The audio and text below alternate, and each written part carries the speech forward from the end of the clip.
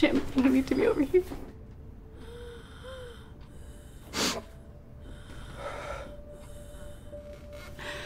Sasha, we're here, honey. Mommy and Daddy are here.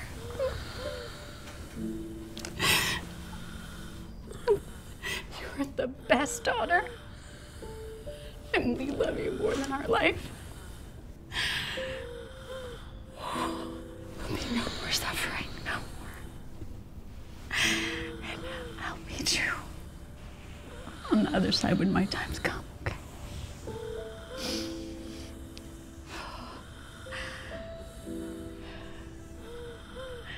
Here we go. And know that our love is infinite and everlasting.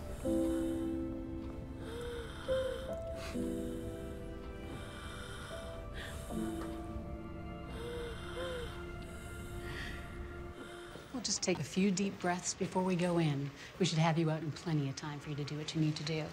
And remember, they've agreed in principle to everything. You're in great shape. I just want this to be over. Eyes on the prize, Charlie. You're almost there.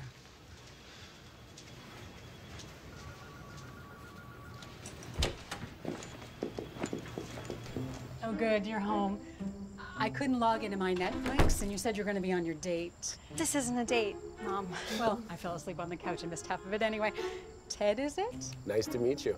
Betty, nice to meet you, too. Well, it looks like you had a nice time, and I don't want to interrupt, so I'm just going to slip right past you and say goodnight. Love you, honey. Good night. Remember you used to bake these for me when I was a kid and I had a bad day? Put a smile on your face every time. Okay, you better get going. Bye.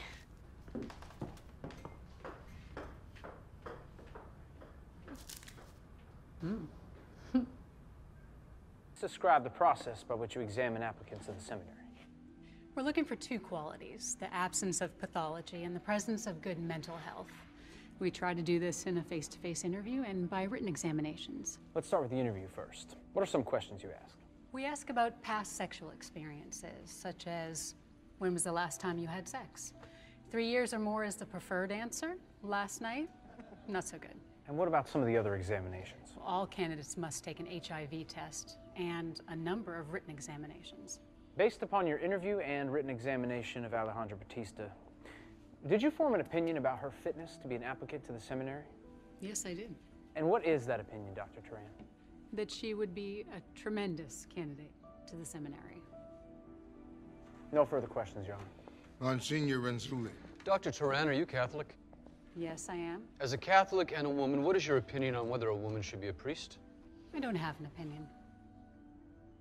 Surely in your work you've witnessed discrimination against women. Is that true? Yes, Is the field in which you work dominated by men?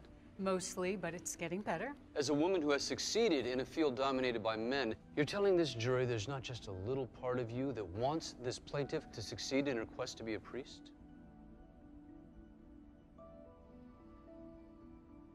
Dr. Turan? I like to see women succeed, yes. Oh, I can't even explain how sorry I am for your loss. Your mother was truly one of a kind. There's no one like her. Not possible. Now, I know this is all really fresh, and I'm not trying to make it harder or more uncomfortable, but we really need to go over the details of your mother's will. Of course, I'll read it right now. Well, it's actually a tape. She filmed it herself. Of course she did. She thought it'd be easier for everybody if it were in her own voice. Gotta love her.